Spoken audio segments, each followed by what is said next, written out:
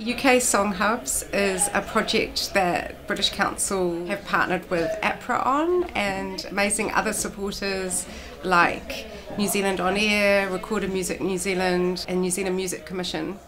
And we basically have supported 4 incredible songwriters to come and work with Kiwi artists. So there are 4 rooms, 4 different groups each day. Everyone has made a song each day for the first 3 days. This is the 4th day now. So there will be 16 tracks. Some people have actually done 2 tracks.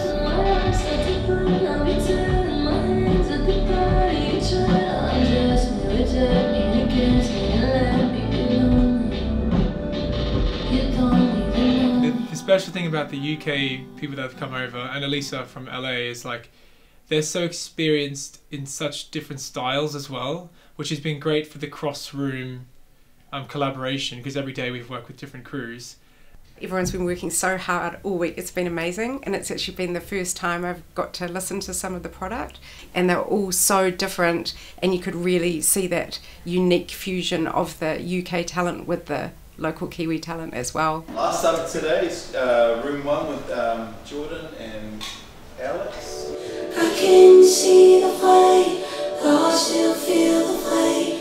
You claim a part of me, where I can breathe. I think when you put UK songwriters with Kiwi artists, they are bringing their international songwriting sensibilities that you wouldn't normally get here in New Zealand.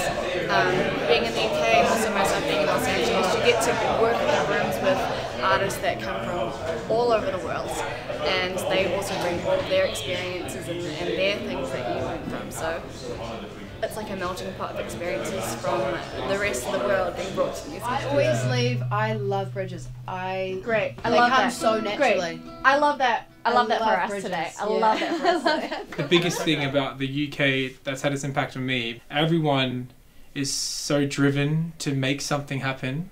The time you put into this career goes a long way. I think just putting time in, it's a great but challenging part of the world, and it's nice to sort of bring some of that to New Zealand to show them what we can do. The UK has quite a diverse music scene, and I think I had these preconceptions when I came here that there was only going to be a certain type of music, and so the last few days has been completely challenging my initial thoughts.